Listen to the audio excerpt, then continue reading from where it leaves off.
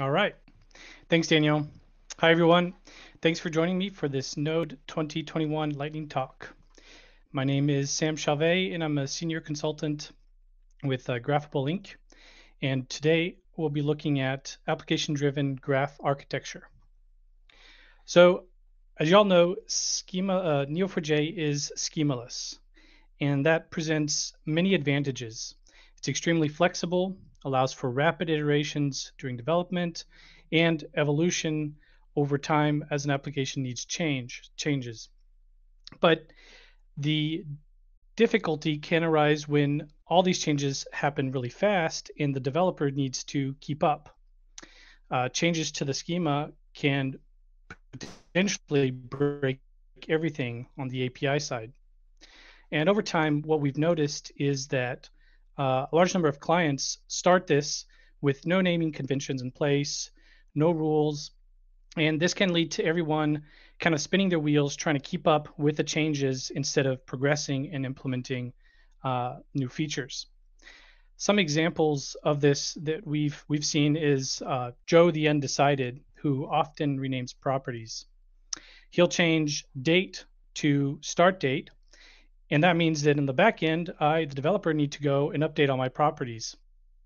And then 2 weeks later, he'll change his mind and change it to start timestamp instead of start date. And again, I need to go update that. And it makes it hard for me to be friends with Joe. We also have Ted the Improver, who wants to move all the address properties off the nodes into a place node since they could be shared. And this makes complete sense. We want to do this, but that means that now I have to go through all my code and change all my queries to make sure that happens. Sometimes I also get comments at 6 a.m. like, why haven't you sent back all the new properties that we just added last night? Or why is this property always returning a null? That one's on me usually because it's a misspelling. There are also situations where suddenly we need to collect all the nodes when we want to return them because now it's a one-to-many relationship instead of a one-to-one. So I end up finding myself continuously reworking queries and spending a lot of time doing that. So the solution we want to end up with is kind of in between a GraphQL where the onus is on the front end and where everything is hard coded. We want to essentially have APIs that we use the maximum amount of code and of queries. So we want everything to be kind of standardized. So our goal with this is to create a functional graph schema that's generic enough to facilitate iterations of development, also easy enough to set up new API endpoints or edit existing ones, and maximize the number of non-breaking changes that can be made to the graph schema so that we can just continue without breaking things. We also want to return all of our data in an easy standardized, an easy to use, easy to understand standardized format and maximize our generic code. Then what ends up happening is that our schema becomes self-documenting, and we'll look at what that means a little later on, and it defines the API contract.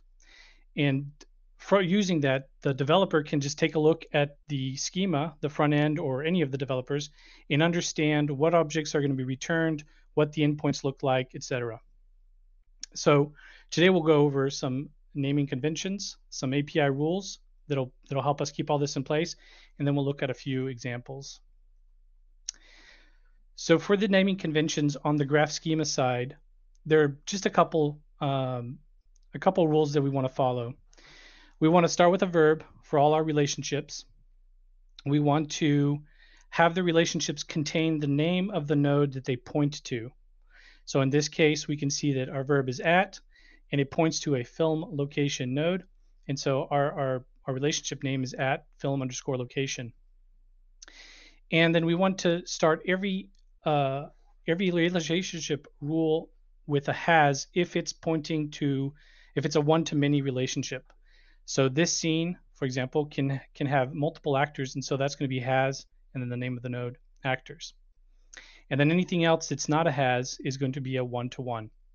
And this is going to really help us understand the relationships down the road. We'll look at that. And then the only other rules that we have are on the properties. We try to have anything that's a date needs to end up with underscore date, and so that we know that that's what that is. On the API side, the rules that we've defined are going to be that each API endpoint is going to be the node alias, which is essentially the node label just underscored. So again, we're looking at film location. It becomes the endpoint becomes film underscore location. And the endpoints are going to return all of that node's properties. And they're also going to return all of the outgoing child nodes. So if the child node is connected by a has relationship, it'll be returned as a list of objects. Or if it's just a one-to-one, it'll be an object. And we're going to use the relationship name as our key for those objects. We're not going to do any typecasting on the back end. We're not going to check for existing properties. We're just going to turn exactly what's in the database. And this avoids issues with property name changes. Now I don't need to go and update all of those in all my queries. I'm just returning them all, regardless. It avoids property type changes. I'm not worrying about any of the types. And it also allows any new properties that are just added are automatically returned because we're returning all properties. And we also avoid returning null for non-existent or misspelled properties. So let's take a look at one of our schemas. So right off the bat, because of our rules that we've already established, we can determine what the name of the endpoints for each of these nodes are going to be. And we also know what that endpoint is going to return. In this case, we know that movie is going to be the movie endpoint. It's going to return a studio object because it's an at. It's going to return a company object because it's it's a for. And it's going to return a list of objects because it can have multiple scenes.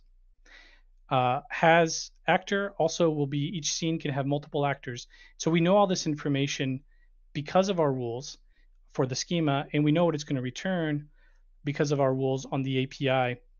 And this just makes it really easy for anyone to come and look and see what they want and see where they need to get it from. It also on the back end allows me to write super generic queries like match this movie and then optionally match any outgoing relationship. And if it's a has, return it as a list of objects. So that allows us to have generic endpoints that reuse code as most as possible.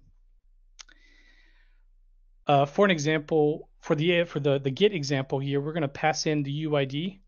And so in this case, the front end knows everything he needs to know about the schema on the back end because of the payload that's returned. He knows that by calling this specific movie, he's going to get all the properties. He's also going to get, because it's a list of properties, a list of objects here, he knows that scene is a one-to-many. And he knows that this movie has a single relationship to studio and a single relationship to company. And he knows what these relationships are named. So based on our payload here, the front-end developer can even know what the schema is on the back end. And for the only other rules that we have for the API are going to be in our updating or creating new nodes. What we want to do here is we want to say that if the payload that the front-end developer sends to the back end, if it contains a UUID, then we know that we're matching that node. If it doesn't contain a UUID, then we know that we're creating a new node with that. We know that what the node label needs to be based on the relationship or based on the endpoint if it's at the top level. In this case, if he's calling scene, we'll know that he's looking for this scene or updating this scene. If it didn't include a UUID, we would know that he's trying to create this scene. And then the other rule that we have is that if we any property that's passed will get updated. So if he doesn't pass any properties, we won't do any updating to that node. And any non-has relationship, so any other relationship that's an object, we're going to detach those so that we can attach the new relationship that's passed. So in this case, he might be trying to attach a new film location to this scene. And so we're going to detach any other existing film locations, or it should be just one, and attach this one. And that's basically it. Based on those rules, now on the put side, again, it's just a really simple chunk of code that can handle any and all of our needs for updating the graph. And those are all the rules and conventions. They allow us to predict the schema based on the payloads, and then conversely, they allow us to predict the payload based on the schema. And we're able to use the same code for the majority of our endpoints, and we avoid breaking the API with most of our schema changes. That's all I have for today, and I'll pass it back to Daniel. We'll have some questions, I guess, at the end. Thanks.